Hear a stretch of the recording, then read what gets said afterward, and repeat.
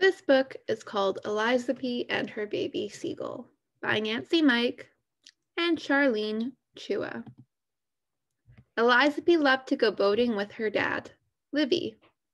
Whenever they went out during the summertime, Livy found baby birds. One summer, when Elisapee was 7 years old, her dad brought home a baby seagull. Elisapee named her seagull now Jarak, but called her Now for short. Now was a pretty, small, gray spotted bird. Elisapee fell in love with Now from the moment her father brought the bird home. For the first week, Now lived in Elisapee's house in a cardboard box. Now was always hungry. Livy taught Elisapee which foods Now could eat. She fed Now sculpins, seal fat, whale blubber, and even small krill. Now, being hungry all the time, swallowed the sculpins whole with her yellow beak. Elisapee was impressed. Now grew and grew and grew. She grew white and gray feathers and had pink webbed feet. Elisapee and her brother Jimmy went to the shore together during low tide. At low tide, it was easy to hop from one rock to another. There, they gathered sculpins and krill for Now to eat. They made sure to watch carefully for the tide so that they would be safe. Once Now got too big to live in the cardboard box, she lived on top of the family's shed. Elisapee fed her just as her father had taught her.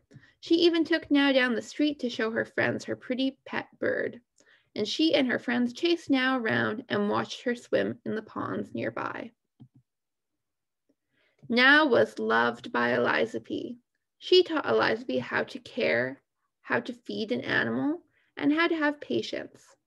Each day after school, Elisapee came home and rushed to find Now. She fed Now and hugged her, and then brought her out to play. As the days passed, Now grew and grew and grew some more. One night, Elisapee asked her father, "How will Now ever learn to fly?" Livy replied, "If you throw her into the air towards the northern lights and stars, she will fly."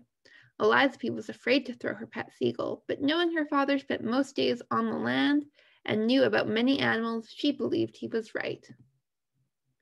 Now was about the size of a football and was quite heavy. Elisapee picked her up, held her for a moment, then, gathering all her strength, she threw Now high into the air, aiming for the northern lights and the stars. Now fluttered her wings, but did not fly. She landed on the tundra, looking excited and scared at the same time. On the second try, Elisapee threw Now even higher. "Wow!" Elisapee screamed as Now flapped her wings and glided a bit in the air, but Now soon landed right back on the tundra. On the third try, Elisapee was no longer scared. She was excited for Now to finally fly. Elisapee threw Now once again. A gust of wind whipped against Elisapee's face, but she soon realized it was actually Now's large wings flapping in the air. Now was flying. Elisapee looked up at Now with excitement. She was finally flying. She quickly flapped her wings and climbed high into the air, gliding on the wind. Elisapee started to feel worried that Now might never return, but when Now flew above Elisapee and returned to the top of their shed, Elisapee was relieved. After that first flight, Now often flew around town, mixing with the other seagulls by the shoreline. Elisapee thought, "How will I know which bird is mine when there are so many seagulls?" Then she had an idea.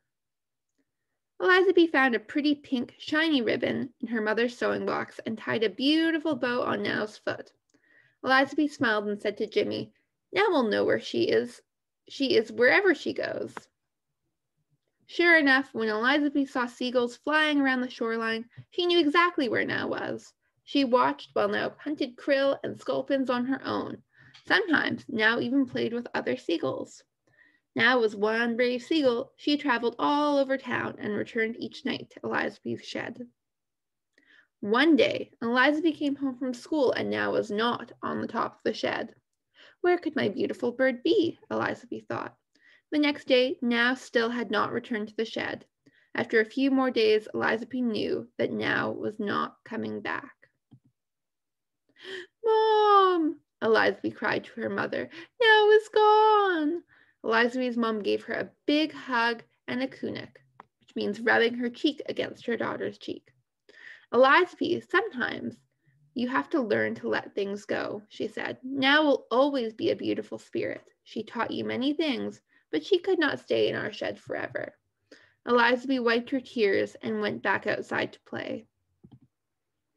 After that day, whenever Elisapee watched the seagulls on the shoreline, she quietly hoped to see a small pink bow tied to one of the birds' feet. She often gazed in the distance of the land and sky, watching the beautiful seagulls and hearing them enjoy the fresh, cold Arctic air. As she watched, she remembered Now and her beautiful spirit. The end.